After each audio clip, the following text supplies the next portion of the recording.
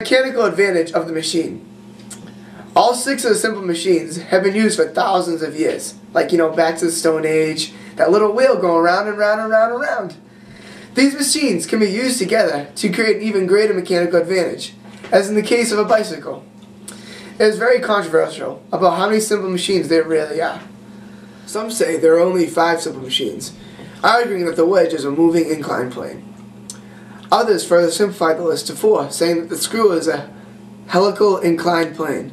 This position is less accepted because the screw simultaneously converts a rotational force to a linear force. Some go even further to insist that only 2 simple machines exist, as a pulley and wheel and axle can be viewed as unique forms of levers, leaving only a lever and inclined plane. But for learning purposes, we'll explain the 6 simple machines: the lever, wheel and axle, inclined plane, the wedge, the screw, and of course, the pulley. Woo! The first simple machine. Let's go to the workshop downstairs with Dan to check out the lever. Dan, on the kick drum. We are at the workshop to demonstrate how we can use a lever to our advantage. A lever is a simple machine that consists of a rigid object and a fulcrum. Applying a force to one end of the rigid object causes it to pivot about the fulcrum, causing a magnification of the force at another point along the rigid object. But with the use of a lever, you have much more advantage at hitting the nail. Great use of a hammer as a lever is pulling out the nail. This is the fulcrum. This is the lever. Voila.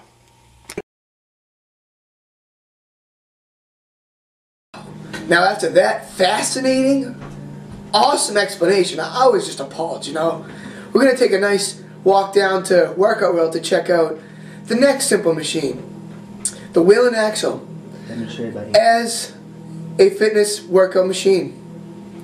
And you know who will be doing that for you? Yeah, it's going to be me. Working out, I know. This is Anthony now, General Workout World. We're going to look at the wheel and axle.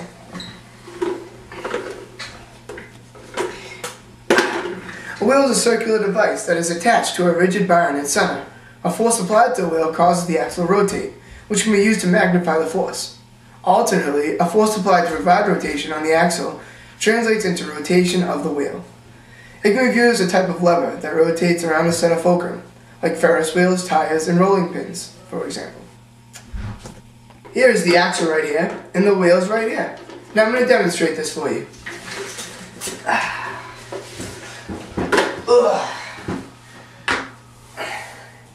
Oh God! Woo!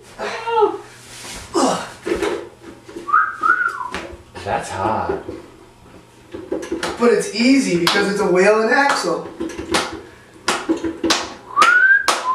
Oh my God, yes! Feel the burn. Ugh. That was hot! Yes! Now, okay, back to more boring stuff. We're gonna go to the backyard and see Eric and Nick doing the inclined plane simple machine, but I don't know how I can top that last one with that nice body right there. An inclined plane is a plane surface set in an angle to another surface. This results in doing the same amount of work by applying the force over a longer distance. The most basic inclined plane is a ramp. It requires less force to move up a ramp to a higher elevation than to climb to that height vertically. The wedge is often considered a specific type of inclined plane.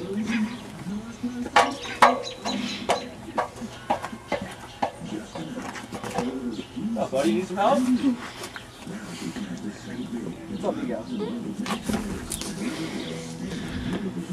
Evidently, it takes Eric much more effort to climb this wall than Nick. Oh, maybe next time, Eric. Sorry about that one. What's that smell, though? Do you smell that? I think it smells like a perfect example of the wedge. Let's head on over to the kids and check this out. Demonstrating the uses of the wedge. A wedge is a double inclined plane that moves to exert a force along the lengths of the sides. The force is perpendicular to the inclined surfaces, so it pushes two objects apart. Axes, knives, and chisels are all wedges. The common door wedge uses the force on the surfaces to provide friction, rather than separate things, but it's still fundamentally a wedge. Here we have the knife, inclined planes on both sides, and it's used as a wedge.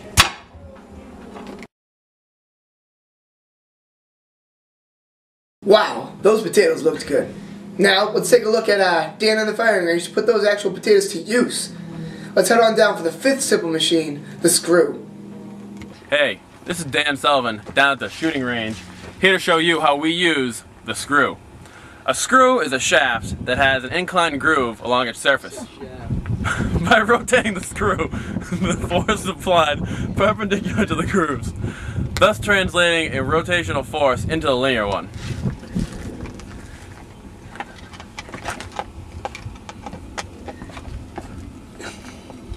Hey! And one more. Look at the grooves. This is how we use the screw.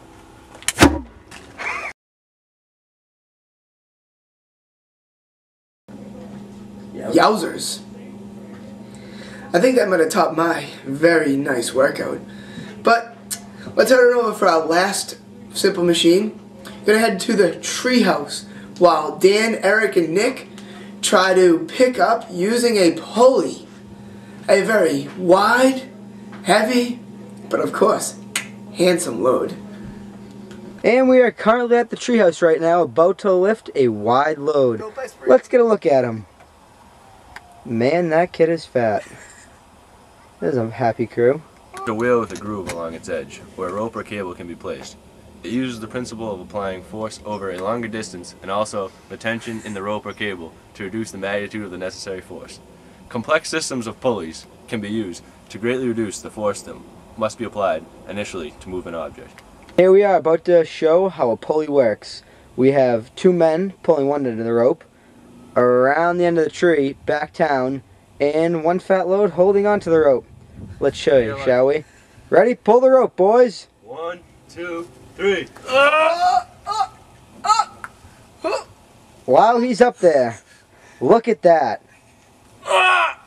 Release him. And this is what would happen if you didn't have a pulley. Things get a little hotter than they look. With the help of these 6 simple machines, we've been able to create great inventions such as the bicycle.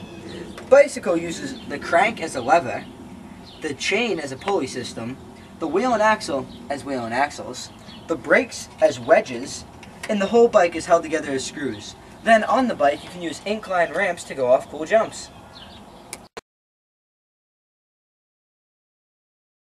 So, for this first simple machine, how about we go take a look? What was that? Maybe next time, Eric. Oh, what's that smell? I think I smell something. Oh, that's the smell of the wedge. No, my bad. But with the use of a lever, you have much more advantage at hitting the nail.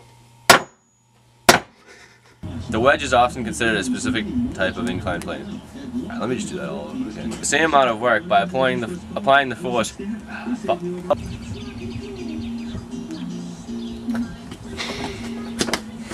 You can't say it, can't. I couldn't like see where I was. I had no idea where I left off. That's how we use the screw. Plane that moves to exert a. I can stop it.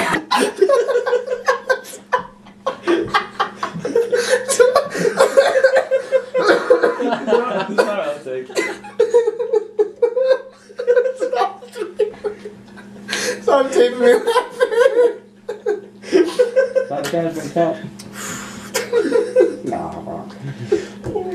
Alright, I'll say. You got enough? You done? You're gonna keep on going at you? Oh my god. I'm sorry, I hate you.